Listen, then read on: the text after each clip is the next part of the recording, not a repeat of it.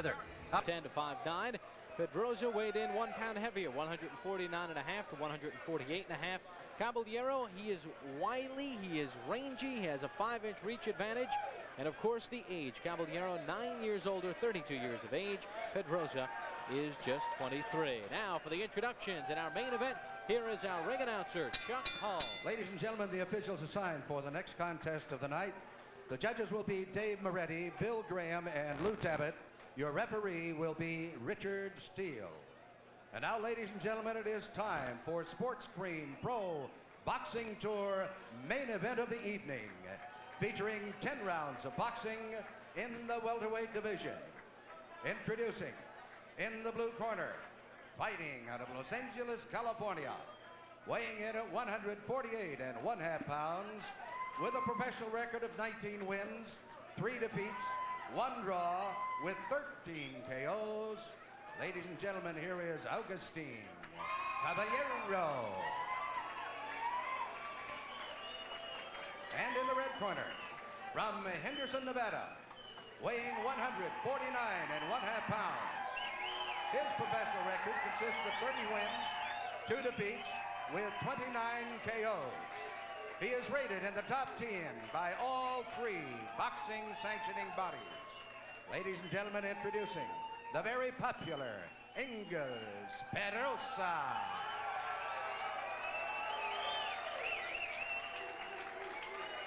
Pedroza with a very interesting headgear, and it comes off. It's a good thing. Now, the referee will be Richard Steele. He will give the fighters instruction. Okay, I gave both of you guys instruction in the dress room. I'm warning you now, obey my command. Shake it, good luck. All right. Engels Pedroza and Augustin Caballero. It is scheduled for 10 in the welterweight division. You know, it's interesting. Both fighters turned pro at the age of 20. Caballero in 1979, Pedroza in 1986. Pedroza is now getting set for the start of his 33rd professional fight. Over the last less than 4 years, Caballero has been a pro for now 11 years, and he is now going to step into the ring. And for Caballero, he'll be fighting in his 24th pro fight. Definitely, it's ironic, but the thing is, first of all, Caballero had a lot of his earlier career south of the border, and sometimes a lot of fights go unrecorded. And so it appears to me, from the things I've been looking at, Caballero is a lot more schooled fighter than someone with 24 fights. He may or may not have had more of them, but he's certainly been schooled for longer. Caballero in the maroon-colored trunks, the taller fighter. Engels Pedroza in the sequin. Caballero is southpaw.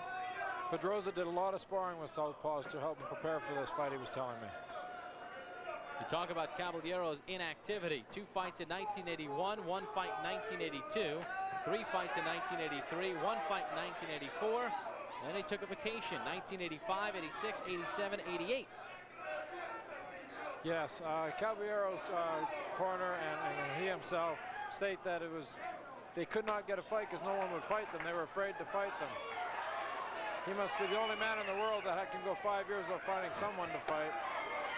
Caballero with a good body shot, but we mentioned he is awkward. He is also very sly and experienced, and Pedroza is wild, and Caballero can use that to his advantage.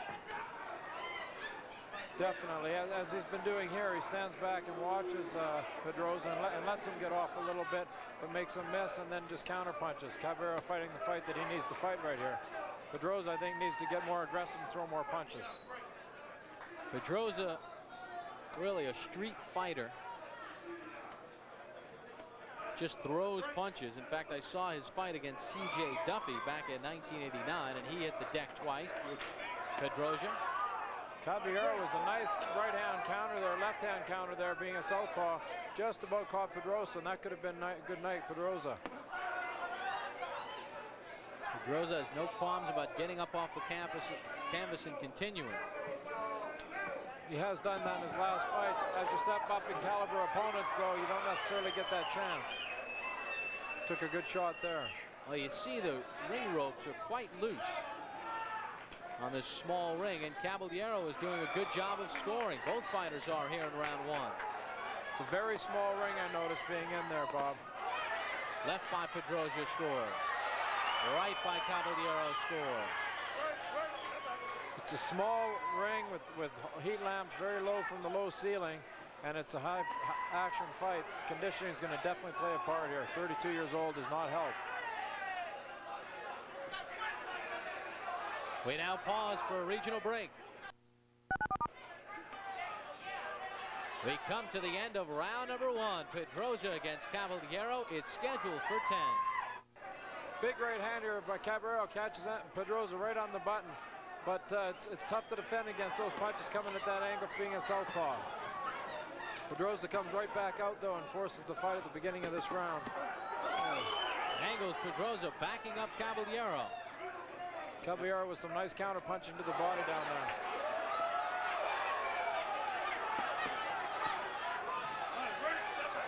And as you can see, neither fighter minds taking a few to get a few off. You're definitely right about that. From what I can see this, I can maybe believe that for 5 years they couldn't get an opponent for Caballero. A very tough guy to fight and a very slick fighter. As we mentioned, his last fight for Caballero was August 14th of last year. He knocked out Vincent Petway, but ruled a no contest after Caballero tested positive for drugs. Pedroza last fought on June 8th of this year in Reno. 4th round knockout of Lewis Howard. The minute gone by in round 2. These are welterweights. This fight reminds me of a fight I saw in New York between Chris Reed, a world-rated light heavyweight, against Obel Mejias, Julio Obel Mejias. And Caballero has the similarities with Obel Mejias. And Caballero is hurt. His mouth is wide open. He looks exhausted. He must have gotten hit with a body shot a bit earlier on.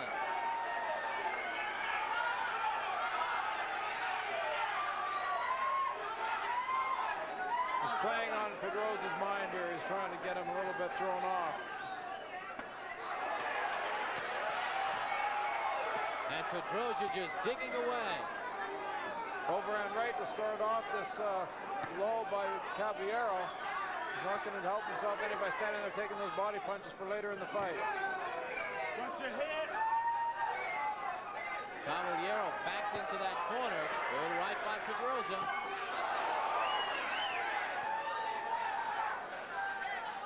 I think Caballero showed us there what he's doing here. He's playing possum a little bit, and he's coming for the bomb.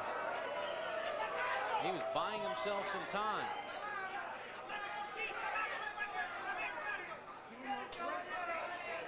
Caballero showing what ring experience will do and being a veteran of the game. He really bought himself time. Their heads come together, and Richard Steele is warning Caballero. Good round for Engels Pedroza.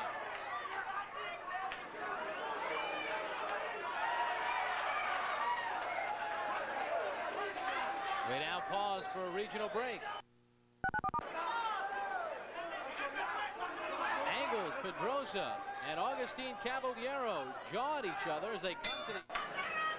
Sneaky little left hook counter here by Pedroza hurts Caballero and starts off the whole 1 minute of Pedroza banging Caballero on the ropes.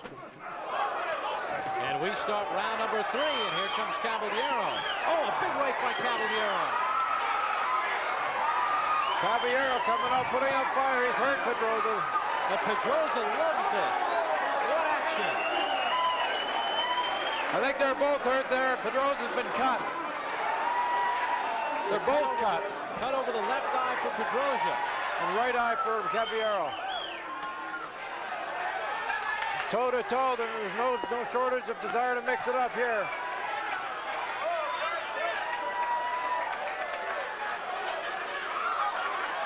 Caballero's got him talking his game, but Pedroza has him fighting his game.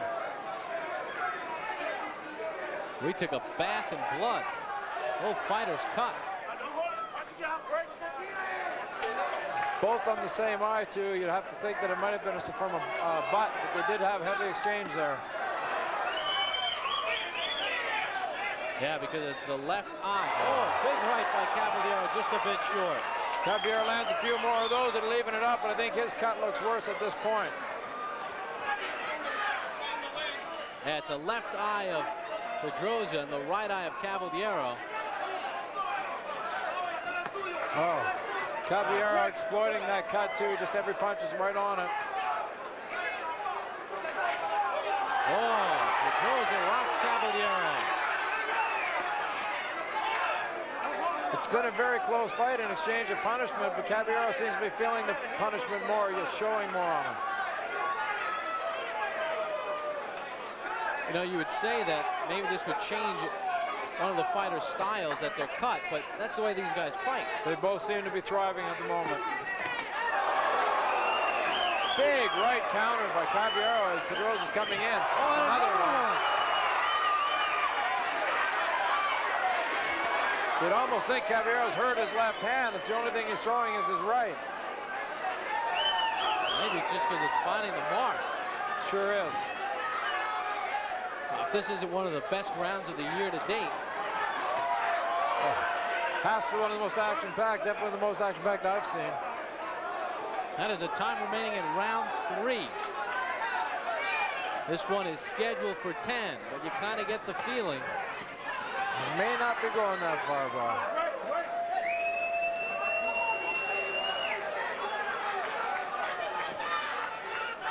Close out. Closing seconds of round number 3. We'll be back with more from Las Vegas after this.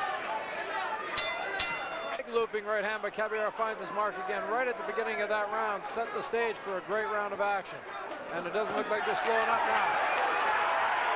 They start round 4 now. Pedroza with all the action. Caballero's hurt from the left hook. It's scheduled for 10. Tell you what I see a lot more determination in Pedroza than I do Caballero.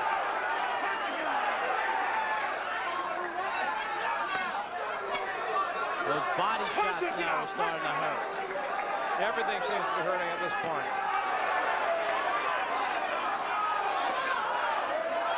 "32 years old, Caballero's got to be feeling this. It's a long night. Those are hot lights. You hear referee Richard Steele yelling to Caballero, punch and get out. But the body shots right there. And look at Pedroza, he's laughing. He's saying no more. Pedroza doing what he should do. He's staying right on him and just continuing to punch. It's only a matter of time if this continues.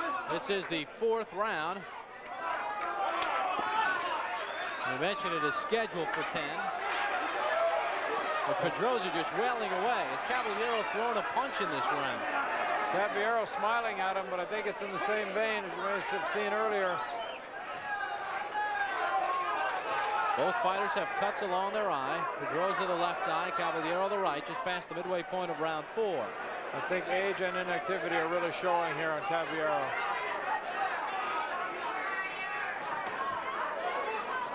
And if it was a year since his last fight and he won, I think it'll probably be at least a couple until his next. Well, Caballero is yelling at Pedroza, saying you've got nothing. Wow. Oh, he's trying to bite him. Caballero tried to bite Pedroza there. If he didn't have the mouth shield on, I'm sure he would have. Well, we said he's a wily old veteran. Looks like he's going to try anything.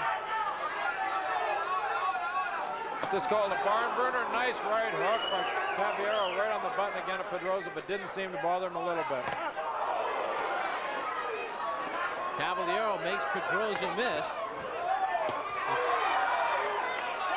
It's been like this since the opening bell, folks.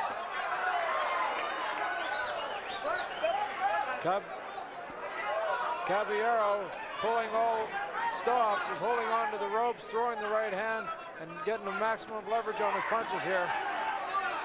The referee has yet to see it, I think, because he hasn't mentioned it yet. We hit the final seconds of round number 4. The cut on Caballero really starting to look ugly. He's being bothered by it, and you can definitely see it's opening. You see here Caballero telling Pedroza, you've got nothing. But it sure doesn't look like it with a cut like that. He must at least have a knife, if not some big punching power in that left hook. We start round number 5. Augustin Caballero, the southpaw, in the maroon trunks. Engels Pedroza in the sequin. It has been a war. Scheduled for 10 in the welterweight division. Bob Papa along with Donnie Lalonde. This could be one of the most action-packed fights I have seen this year. Well, certainly, I don't think it's like the moment of action. Whoa! Pedroza catches a really nice right counter coming in and lands one of his own. Non-stop action. Oh. How you doing, Bob? You need some shampoo. We're getting a shower down here with blood and sweat.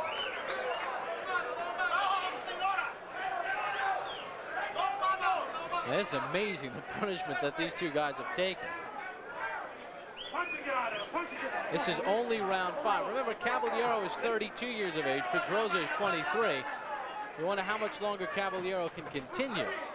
Now Pedroza is fighting southpaw.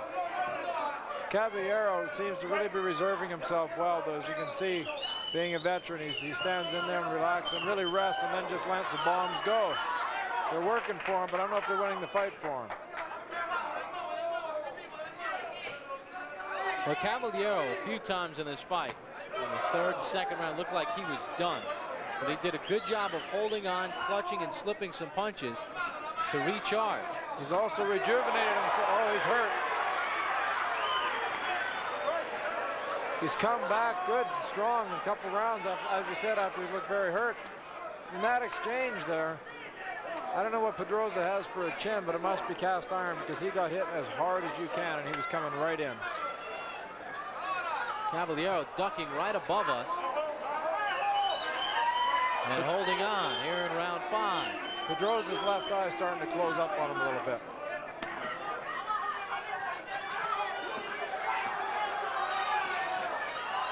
Caballero scores off the ropes and then he ties his man up. There's a method to this madness. Starting to show a little bit. I was having a hard time figuring it out, but yes, he does seem to be setting the younger fighter up. And using anything he can, and now Richard Steele is taking a point away from Caballero. He's gouged him, he's butted him, he's tried every trick in the book. We now pause for original. Caballero and Pedroza continue to war near the end of round number 5. Caballero comes back with another bite on the right shoulder, and then the headbutt. He'll try anything. That's the second bite he's gotten off. Pedroza's not happy about it. Referee Richard Steele took a point away from Caballero. That was for the headbutt. I don't think he's realized that he's also a biter. He's a bit of a biter, this Caballero.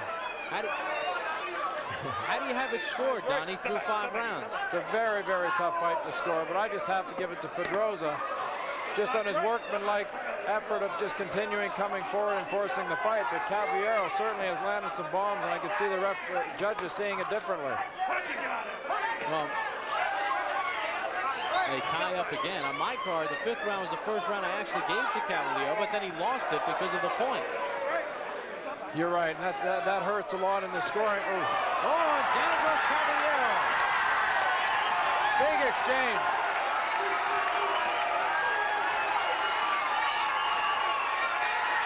He's up at the count of 9. Another veteran-like move waiting to the 9 count, but I don't think it's going to help him there. He's hurt.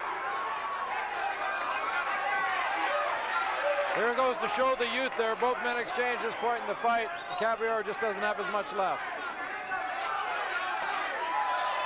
Oh, but Caballero scores a right hand. He scored a left and a right there. Pedroza getting a little bit sloppy. That's right, he's got to come back, but just go to the body, go to the head, the same old stuff, but stay on him.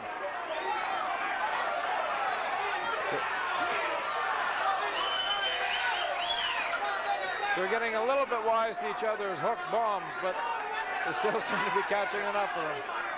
Well, there's been some question about Caballero's heart and all of his inactivities. He fakes a bolo and then scores, but he's shown a lot here. He seems to be enjoying himself in here today. He's getting into this fight. Quite the showman.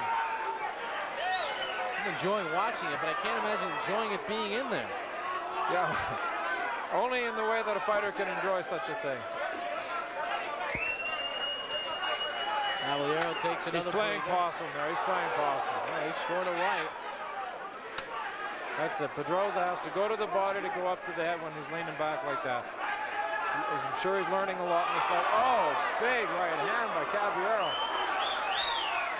Pedroza just keeps coming forward. Caballero can't hit Pedroza any better than that. He's hit him at his Sunday best at least a half dozen times today.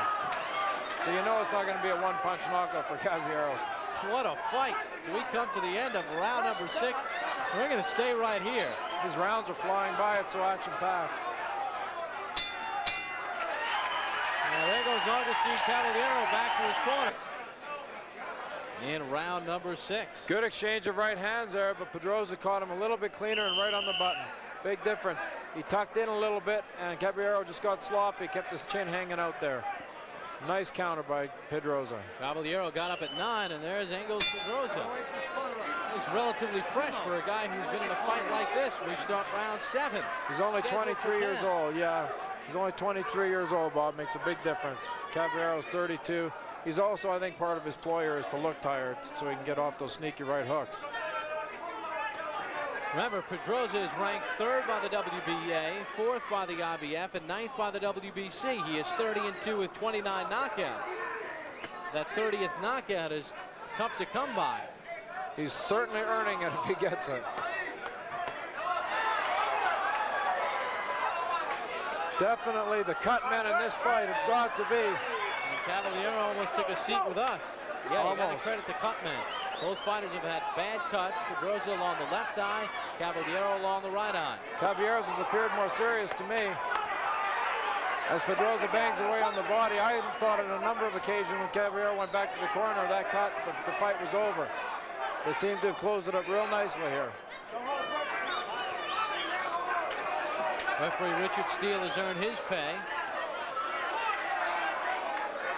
Both men tired after what they've gone through the first 6 rounds.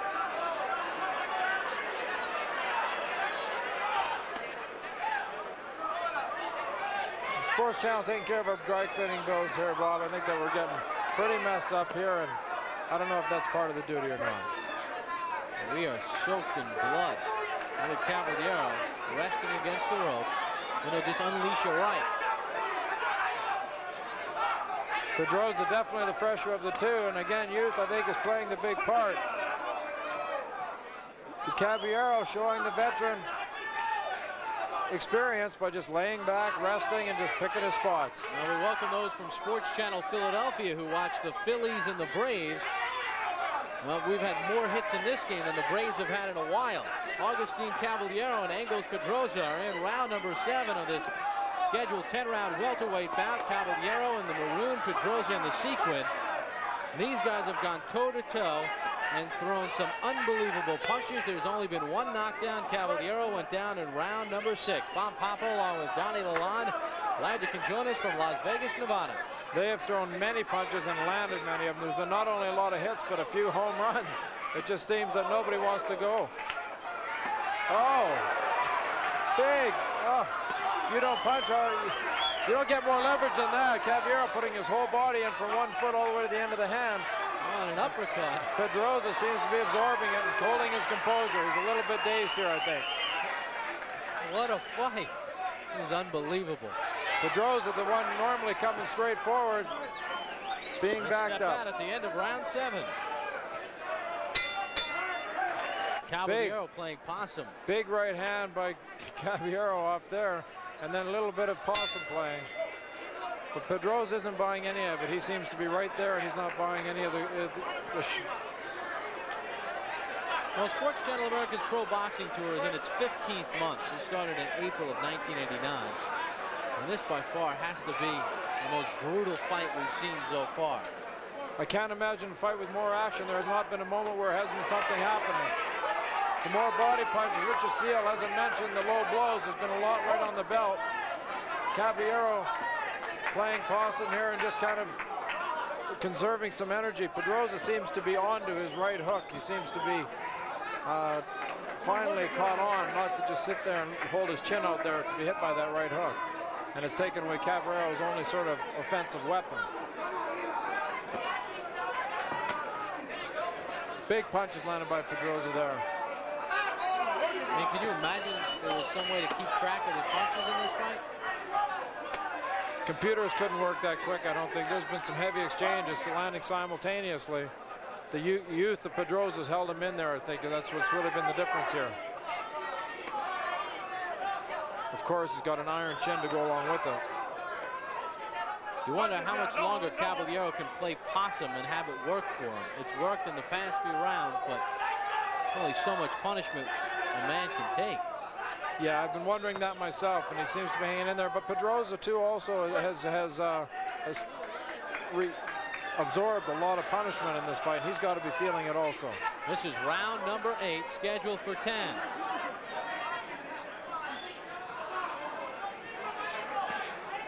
Pedroza's line is that Superman Davis can run, can fly, but he can't hide. I certainly see, and especially a small ring like this, a hell of a war between those two, if that's what he's looking at. First, he's got to get by Caballero. He definitely does. Caballero, with this punching power and his coyness, is definitely in this fight. But on scorecards, with the point taken away in the knockdown, I see Pedroza way ahead.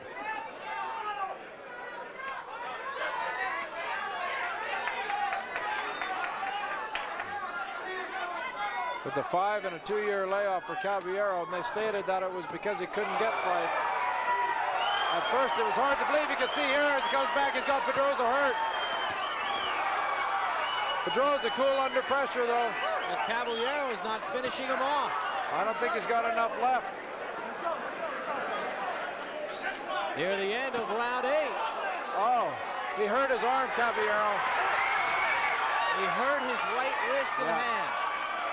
He may have broke a bone there. He hit on such a weird angle. He's being counted. That's it. Richard Steele will stop it. Caballero's legs earlier were bothering him, I noticed in between rounds. And now his hand, I believe that he's got a very, very hurt wrist or hand, as Bob had pointed out. And look at Pedroza in his corner. I don't think he knows where he is. He was staggering around as he raised his arm. What a fight. And there's Augustin Caballero, and he hurt his right hand or his wrist as he was hurting Pedroza. Pedroza has to be happy with this one. Nice to get out of a war like that. Well, I'm interested to hear what he has to say. I don't know if he could really be happy with this. He wants a shot at a world title to go against an Augustin Caballero and to take this much punishment. Yeah. You have to wonder, too. At the same time, with an unorthodox fighter like that, and Caballero being the unorthodox fighter he is, I think that people understand. Let's take a look at the injury again. It's a right hand. It could be the wrist. It could be the hand. Just bounced off the top of the head. It could be any bone in there. I think, from my experience, it could be any one of the bones in the hand, where there's so many of them, or in the wrist. But it was definitely right on the top of the head, on a weird angle. If there just wasn't enough support. Take a look at it again. He put everything into that punch. And he was counted for a knockdown here. Richard Steele stepped in, and he gave him a count, and then Caballero could not continue. Take a look at his wrist and his arm. Unfortunately, it looks like he may have broken a bone. Believe me, Bob, I've been in there and I've been in this position, and it looks to me like there are some broken bones in that hand, and maybe not just one. Maybe we'll get a chance to hear from Caballero as well. And Engels Pedroza comes up with the victory. Let's send it up to our ring announcer, Chuck Hull, for the official time of the stoppage.